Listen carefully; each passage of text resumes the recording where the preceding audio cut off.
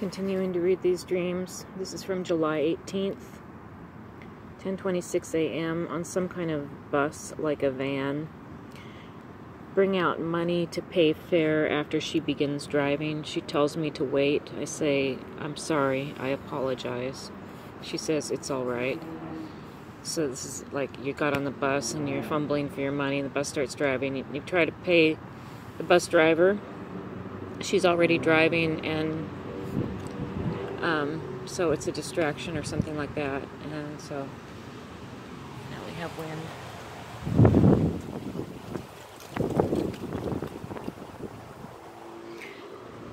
10:36 a.m. So 10 minutes later. Waking up, a dot monster that eats people. Oh, so, okay, so as I'm waking up, I kind of see like a little, almost like a little animation, which I call a dot monster that eats people. Hand raised. So there's a hand raising up like out of the water, or out of the floor even. And the dot monster crawls into an eye and vanishes, and so does the eye. Before this, I'm talking with Bret, but maybe it's not Bret, it's Ron Lee. I realize this is Ron Lee, and I'm not sure why he's linked with Bret. I think it's Ron Lee, and he's disgusted with people, and so am I. He's ready to live alone and swear off women, or not live with women. And I say, I'm right there with you. Before this, some kind of costume I'm supposed to wear after a man, a superhero costume, some kind of issue of the part that goes in your pants, like a jock strap style or something. And then I get an image of everyone, they're women, all these women trying to take a purse. Regarding this one with Ron Lee, something that strikes me is it's living with women, plural. So, I believe that this has to do with surveillance of women.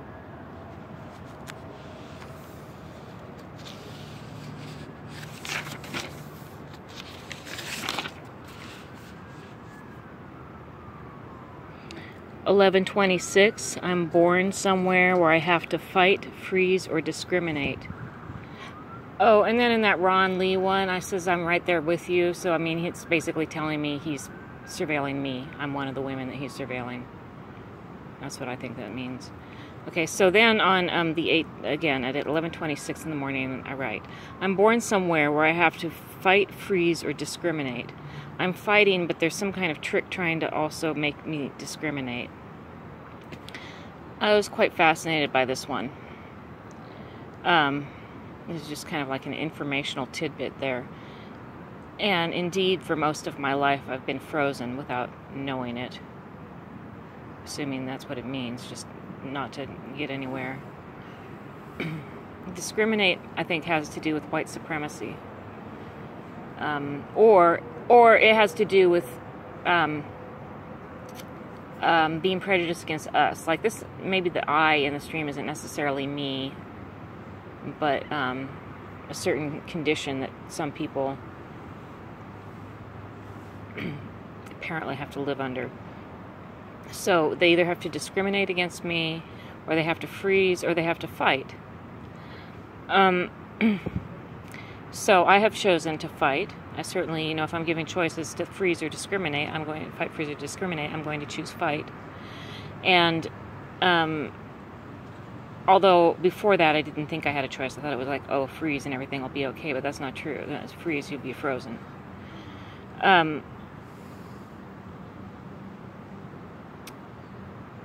So I think this could apply to me, but it could apply to others as well. Because it could apply to me because there's this kind of pressure. There's been a pressure all along not to listen to hip-hop music, not to, you know, there's these kinds of people you can like, and these kinds of people, that kind of thing, you know, which is discrimination, right? People start picking out, you know, what they think is good for you. That's discrimination. Or what they think is good for other people, and then, you know, just then being retaliating when someone doesn't do it the way they think they should do it, and all of that. That's discrimination. So no, I will not discriminate, and I will not freeze if I can help it anymore, and I was tricked into doing that for a little while, basically. And so yes, fighting is definitely the best course of action to, you know, fighting for the rights that you're supposed to have anyway. You know, I mean, I don't think you're supposed to fight this hard just to have your basic rights met, but sometimes you do. And so therefore, you know, other people should also be making these choices. Now, clearly, I can see why people have switched from fighting to freezing. I can understand why that might have happened, but there's always a choice. You can always change your mind on those things. You know, just because someone tells you you can't change your mind doesn't make it so.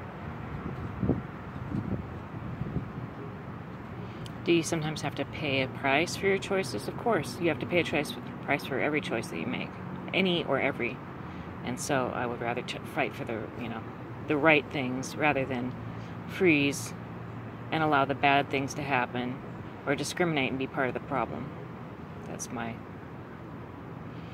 And then, yeah, that's this whole thing of, you know, it's kind of like what I said about this whole system being unjust to begin with. You can't just go along with an unjust system if you have any other choice. That's just how I feel. It's never going to get better. It's only going to get worse as long as they get their way. Okay, and they're coming to take me away now, so now I'm getting a quote from Pacific Coast Highway. Editing dreams like they're YouTube videos. I see a cat in a surprising place, maybe a motorhome or RV.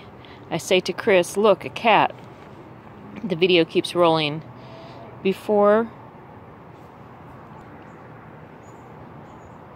And I guess both before and after this, I'm focused on a Campbell's soup can. It's very Warhol, I wrote. I'm focusing the camera. So after this, I wrote, maybe this has to do with Tom Harrison's RV. I have a sense of Nicki Minaj, bubble bath, begin to realize the importance of bubble bath. Okay, so there's a sense that this is Tom Harrison's RV, and the only people that I've ever known with RVs are Tom Harrison and my dad's parents. So I think this is just hinting that the most obvious thing, okay, if it's Tom Harrison, and it's not escaped me that Courtney Love's father's name is Harrison also. Harrison is a pretty common name, but it does pop up in the, you know, it's like Moore. It's a common name, but it pops up in certain ways.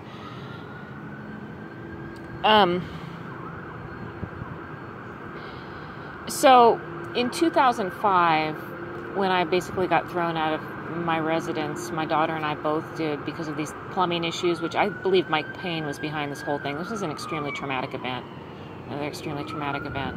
And I believe, there's reasons that I believe Mike Payne was behind the whole thing. So I ended up staying at Tom's in his RV. My daughter ended up staying at my parents', you know, with much more time there than I normally would have her spend there.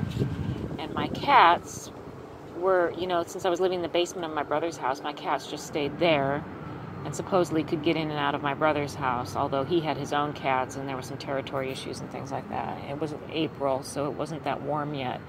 So that was when Princess was, you know, killed in the driveway, probably with a directed energy weapon.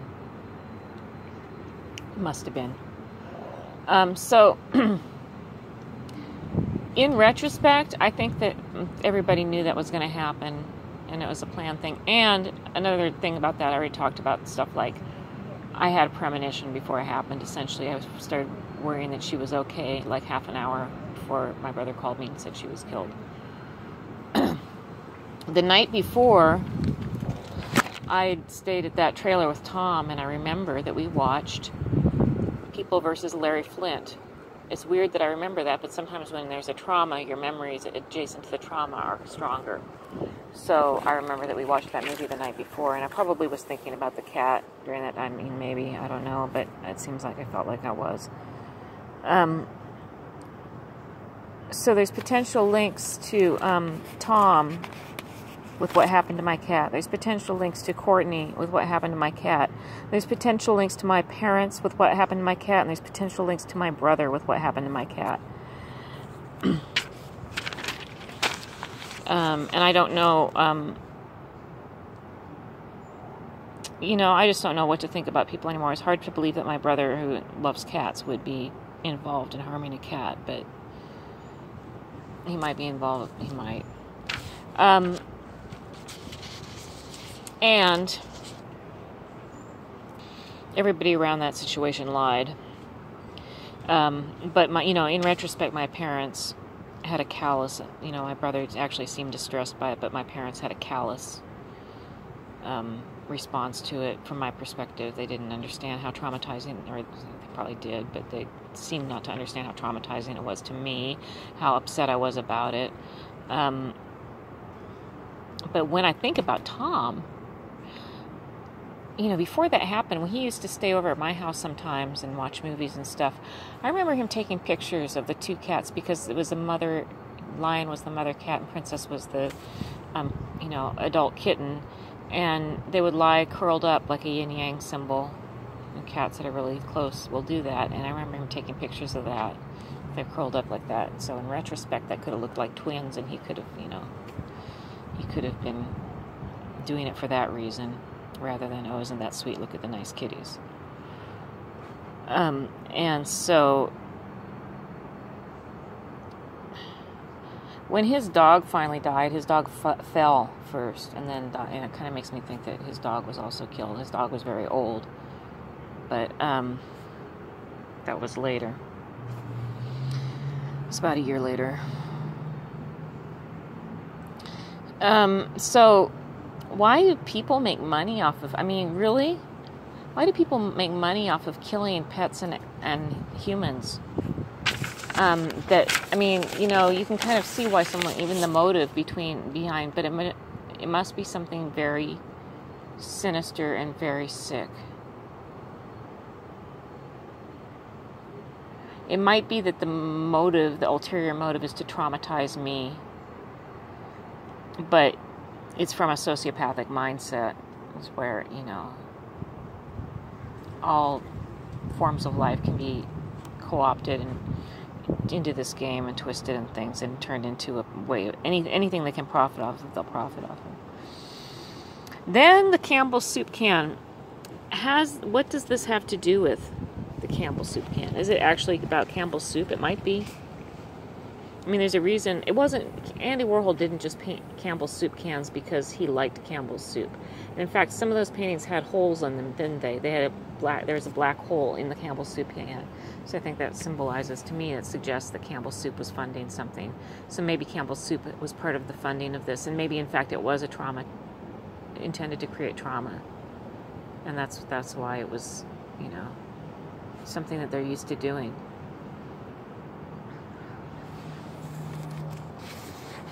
Now, there also could be a link to my grandparents' RV, and the fact that Tom had an RV actually kind of, you know, it made him remind me of my grandfather, and that was probably by design, because his RV was actually very similar to design to theirs, and it's possible that my grandparents likely that my grandparents had something to do with my black cat, what happened to my black cat. That was done to traumatize, you know, and everybody, you know, and I was asking myself, I don't know if I went through this yet or not, who's a butterfly? And in fact, anybody that's been witnessing these events is a butterfly, because you've already been traumatized, because you've been forced to witness transgressive things. So it would, you know, if you think about it in the terms of the controllers, they want people to be traumatized. They want people to be under their spell. It gives them more power. They want power. And, you know, even if they don't care about it, whoever they're working for wants it, and they want to please them. And then the bubble bath. There might be multiple meanings to bubble bath, but I think the meaning that came through to me in this dream, it had to do with just hiding, being covered, like clothing. And this mentality that you could be watched wherever you are, and so if you have a bubble bath, you can hide in the bubbles. That's what I was thinking about.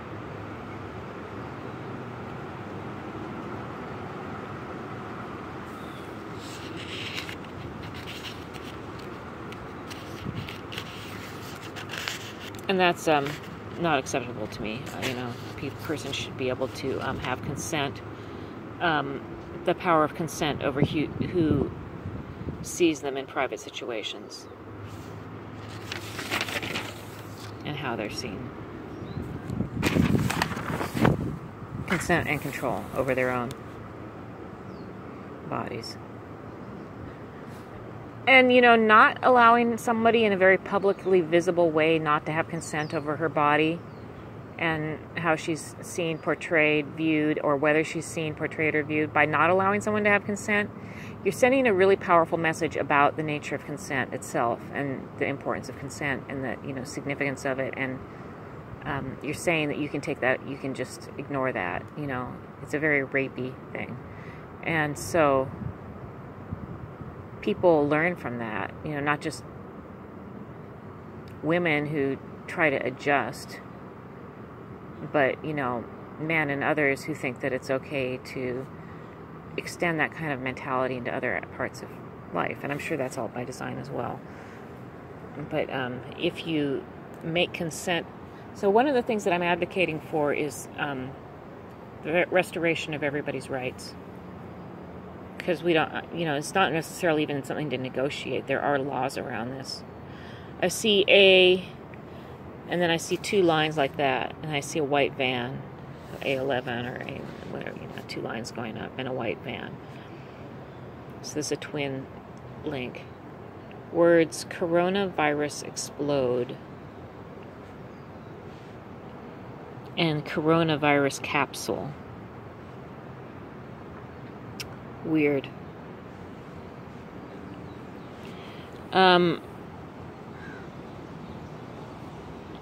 Blowing my nose on Chris's high top shoes. It's just an image.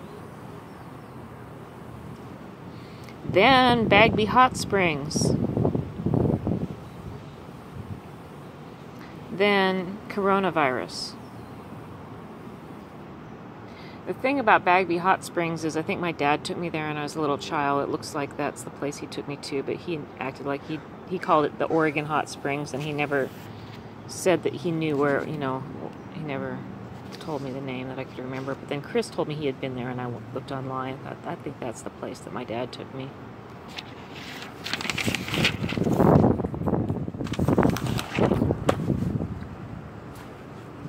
Image of a Mercedes sign transforms to an X and vanishes.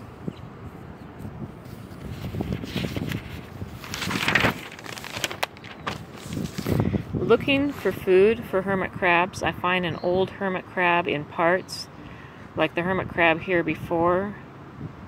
Hermit crab I then see has got its shell stuck in some decor. So the hermit crab that's alive, so a dead hermit crab and a live hermit crab. I'm thinking of feeding the dead hermit crab to the live hermit crab. Then I see the live hermit crab has got its shell stuck in some tank decor. Dialogue, and she knows. Okay, so I hear this dialogue. There's a lot of noise coming right now.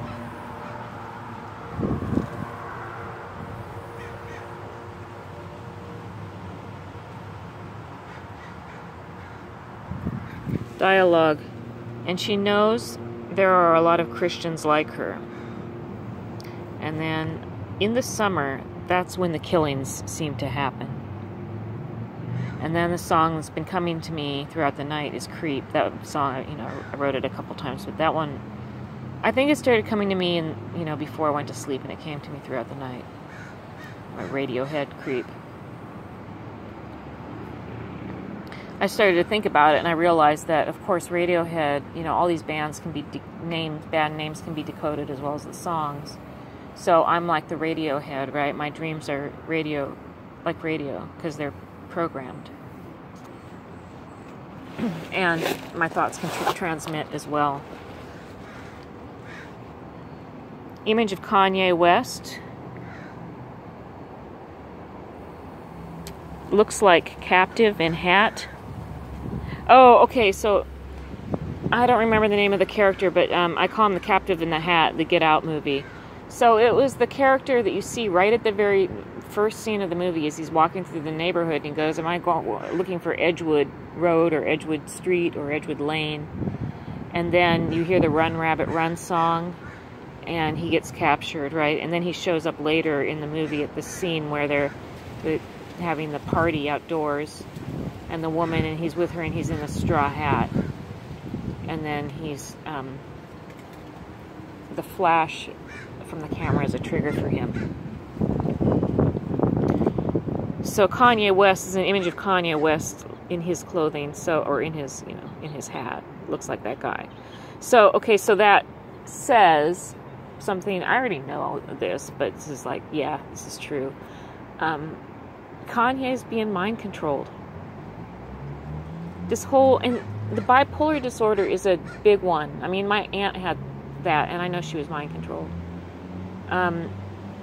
Old Dirty Bastard from Wu-Tang Clan, same thing.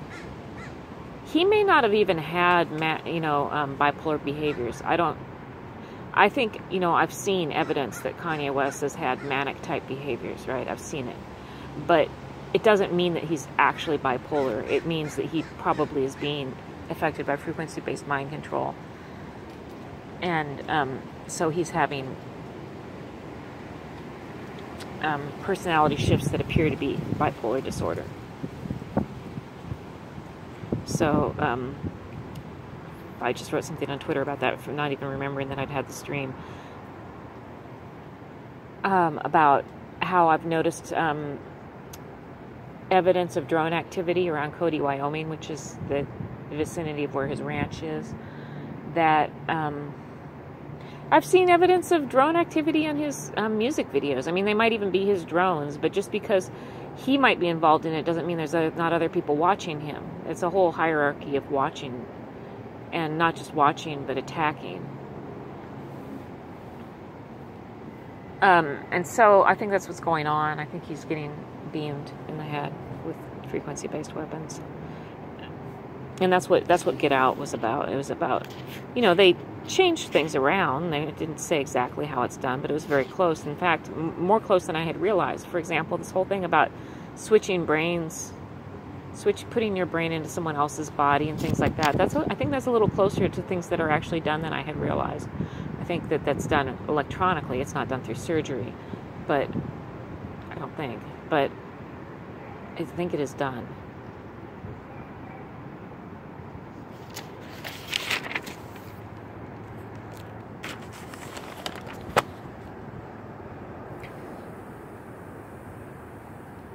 Chris in kitchen, or maybe not Chris, someone messing with wires, connections, antennas. I'm saying don't connect or disconnect a wire unless you know what it is or what its purpose is. Some of the wires or connections went in long ago and seems are there for communication monitoring. So I'm getting the song Radiohead creep again. So yeah, it's like my Radiohead. And this, I think, is about implants. So I've been saying sort of repeatedly I need to get the implants out, but that's kind of shorthand. I don't want, okay, the first priority is that my rights are respected. If you want to call it restored, you can call it restored, but you don't lose your human rights. And you don't lose your constitutional rights when you're an American citizen born in America, which I am. It doesn't happen that I know of. Certainly not for no reason. So, my rights need to be respected. That means people need to not be coming into my apartment or my daughter's apartment at night for any reason. I mean, I shouldn't say people, there are people that I think are actually do have my best interest at heart. It is not the police and it is not the FBI. Absolutely not. There's people that might, people that come in and go through my stuff, or people that go in and actually do things to us medically. Not going to be in my best interest. There's no reason to be doing that right now. If I need medical attention, then I should get medical attention in a open manner. Certainly not somebody coming into my room and possibly spreading coronavirus and all that kind of thing. That's my main concern now. But I imagine that, you know, the mentality of this, okay, the problem with the police, you know what is, we need to get the police out of our lives. Okay, we need the police out. We need the police out, we need the fire department out, we need the hospitals out. Or, you know, I don't know, if there's doctors that are trying to monitor us and help us and make sure that we're okay, you know, that might be one thing. But we need the police out. We absolutely need the police out. The police are not there to help us at all. The police have been torturing me. The police, I know it's, you know, it's becoming more and more clear that it's been the police either doing this or protecting this torture and abuse, and sex trafficking. And FBI also, because the FBI is protecting the police. And the FBI, you know, the FBI is part of this. So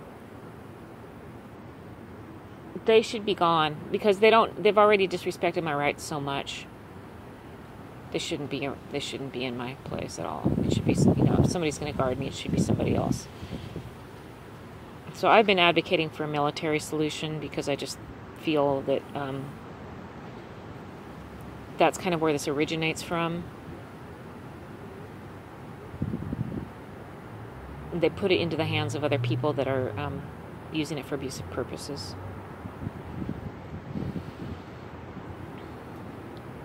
And then as far as like the implants, so I don't want anybody in messing with my body in any way. No, that's not what I meant. I meant I want to be taken to a facility where there's doctors that will speak with me and share information with me and explain, give me some history about how these, you know, I think that's only right.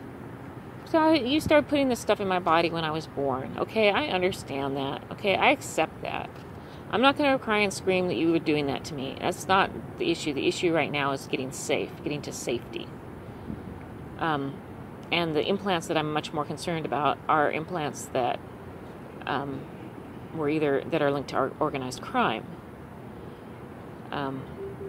And implants that are, you know, for specifically, you know, maybe not secure. So, you know, obviously, I need to know more about it before I can say, okay, this implant I have a real problem with and I want to address. This implant maybe I can live with under these conditions. This is going to be a process. It's going to take informed consent. It's going to take education. It's going to take truth-telling. It's going to take, you know, things that aren't difficult to do, but they just haven't been done yet. It's not going to take somebody, we don't want people coming into my bed and doing surgery on me in the night anymore.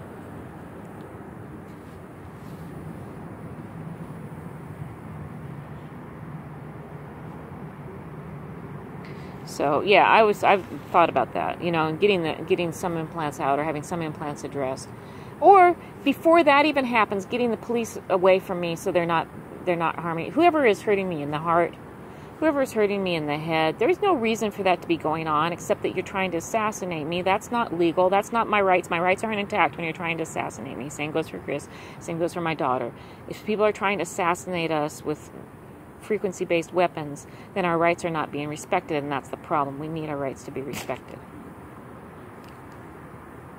People have been on this big fishing expedition to see if they can get some dirt on us. They really don't. They can make up dirt. They can make it look like there's something really wrong. But, I mean, really, no. You don't really have any dirt on us. You really don't. You really, really, really don't.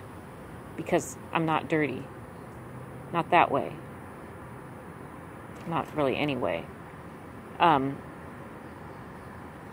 People might have made stuff up, but that's the problem with the way the system's set up, that it allows defamation to happen, and, you know, it doesn't give, you know, that's why we have all this stuff written into our Constitution. Due process is due process. Due process is facing your accusers in court. Due process is there are rules of evidence. Due process is you cross-examine the witnesses. Due process is you get to see the evidence. You know, none of that's happening, so that's not due process. And what it is just libel and slander and, you know, basically re-victimizing a crime victim. And I know the FBI has been fishing. I know that they haven't found anything. The best they could do is make something up. And I hope they don't do that, because that would be sad. But, yeah.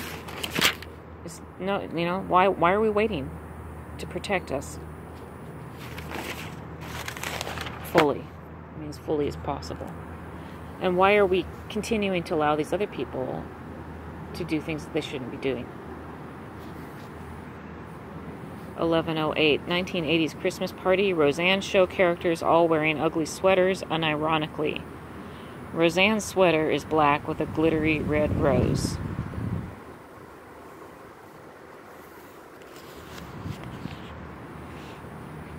Black with a glittery red rose was, I had a t-shirt that was like that I had gotten from Fred Meyer's on sale once. Had a red rose on it. I think it said Portland on it. No, did it say Las Vegas on it? I can't remember.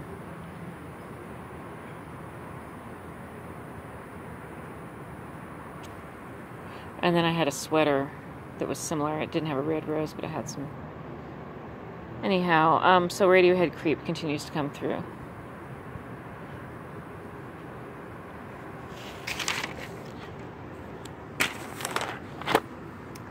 Words, lamp, Chrysler. I think I saw lamp, Chris, C-H-R-Y-S, maybe, and Chrysler. And if I did see that, if I saw lamp and then Chris like that, and then Chrysler, the thing about Chris like that is it kind of looks like chrysalis, almost. Like a cocoon. 11:20 a.m. Incense burning in bathroom. Chris asked me to put it in his bedroom. He's ill, smoking pot, waiting for a nurse. Yes, Chris is ill. We're actually struggling a lot. This is like every day is like terrifying right now as far as our health goes because of all these attacks and the seriousness of these attacks that we're getting right now, and knowing how many people have been killed this way. A lot of people have been killed this way. I'm getting shocks to the right temple, vibrations. It's weird, they're vibrating inside my body in these weird ways when I'm asleep. I feel like the police are involved in this, because I kind of, when I was snooping around the apartment building looking for where is this coming from, what's on the other side of my bed and the panels, I felt like I was getting agitation vibes from police sources.